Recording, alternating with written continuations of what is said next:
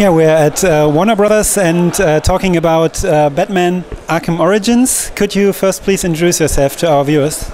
Sure. My name is Ben Mattis. I'm the senior producer at WB Games Montreal on Batman Arkham Origins.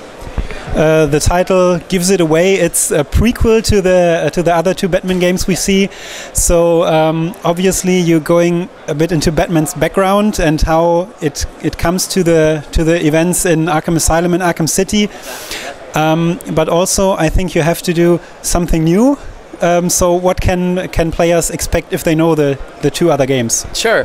Well, I mean, very importantly, Arkham Origins takes place about 5 years before the events of Arkham Asylum. So there's a lot of room for sort of character growth, and that was really important to us. It was really one of the exciting things about creating an early career Batman story, that we could show evolution of the character, evolution of Batman himself, and also the sort of key relationships, Batman and Gordon, Batman and Alfred, Batman and Joker, etc. The premise of this story is quite a deceptively simple one, I guess you could say. Up until this point in time in Batman's career, he's just been the best. He knows how to fight. He's got great gadgets. He's well trained, and everyone in the city, if they know about him, they are absolutely terrified of him. He's an urban legend. He's a myth. He's very, very sort of secretive, and he likes it that way. And that's all changes on the night that our game takes place. It's really sort of the formative night of his career, because it's where he goes from being just a guy in a mask to really starting to become the true Dark Knight, the guy who kind of saves Gotham from these incredibly complicated plots and these incredibly dangerous villains. The real members of the Batman's Rogues Gallery all start to come out of the woodwork on this night. And what triggers that is that the Black Mask, who's the #1 crime lord in all of Gotham, puts a $50 million bounty on Batman's head, one night to kill the Bat. And this attracts 8 of the top assassins from the DC universe to Gotham City. And they all come on Christmas Eve with their gangs of mercenaries and thugs and whatnot. And they're sort of steamrolling through the city, tearing it apart, trying to lure Batman out so they can deliver the killing blow and collect the bounty. And so the challenge of having to survive the assassination attempts and bring these assassins to justice and clean up the streets and defeat all of these gangs and keep them from tearing the city apart and find Black Mask all on this one night, it really defines him. It really sort of sets him down that path that fundamentally changes who he is and the kinds of challenges that he's going to face moving forward in his career. We saw in the presentation just a short time ago that because Batman is not yet who he will be in the past games, so he's not just really working with the Gotham Police Department, but a bit against them. So, is there any gameplay around that, or is it just another villain group? No, I mean, definitely the role of Captain Gordon, he's not yet commissioner, he's the captain, the GCPD, the Gotham City Police Department, Brandon, who's the head of the SWAT department, the role of all of those parties plays very, very distinctly into our story because there is animosity there.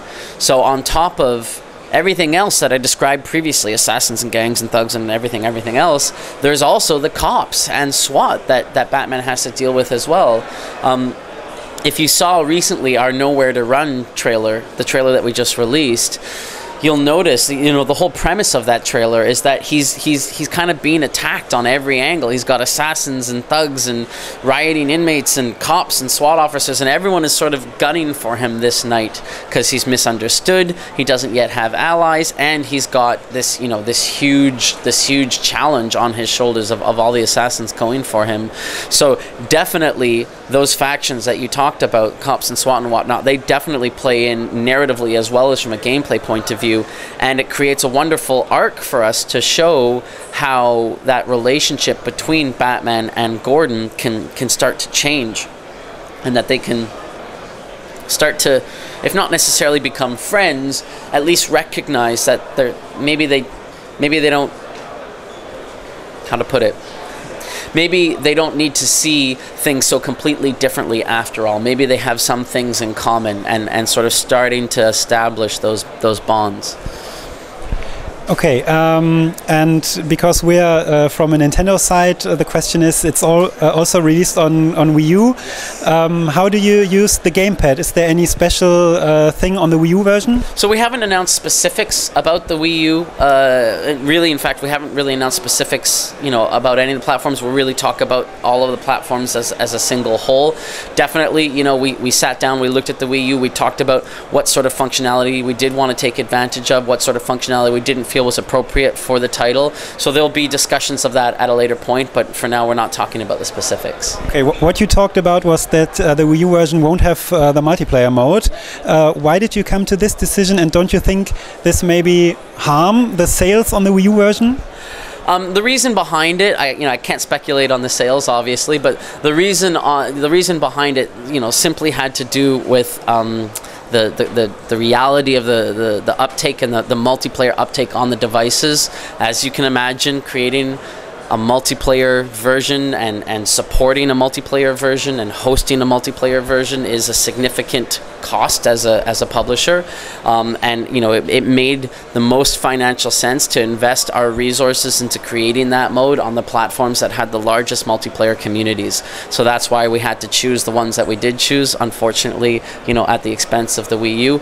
We hope the people who do own a Wii U still find lots to love about the version of Arkham Origins that they get. Okay, yeah, I can understand that, but it's some kind of self-fulfilling prophecy, because if no one does the good multiplayer, then no one will buy the game due to the multiplayer. But it's understandable. I understand. Yeah.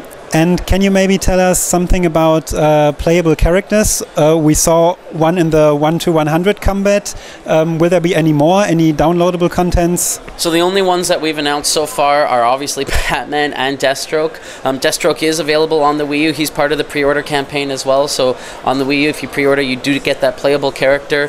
That's all we have to talk about. But hopefully you enjoyed your time playing with Deathstroke, and you can kind of see the sort of potential for that character and why we were so excited about bringing that character to players, because we really like the way he looks, we really like the way he acts, and we really like how his abilities translate to the Batman Arkham gameplay, both free flow combat as well as Predator. There's a very clean mapping that we're very proud of. We're very fond of that character.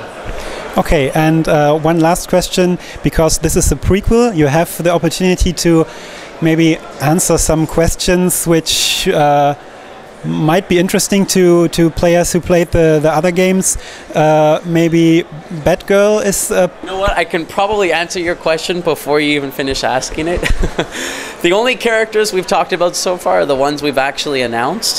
So I'm not going to talk about either of those because we just haven't announced them yet. There is, again, 5 years in between Origins and Asylum. There are characters who don't appear in Origins who do appear, for example, in Blackgate.